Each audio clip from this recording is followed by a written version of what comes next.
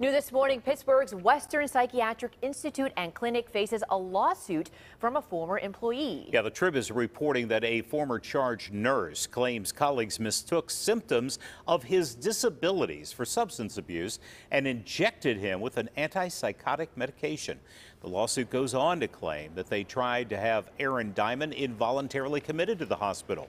Diamond says he was forced to resign in September of 2021, and the suit names the hospital, UPMC, and supervisors, and claims invasion of privacy, assault, and violations of the Americans with Disability Act.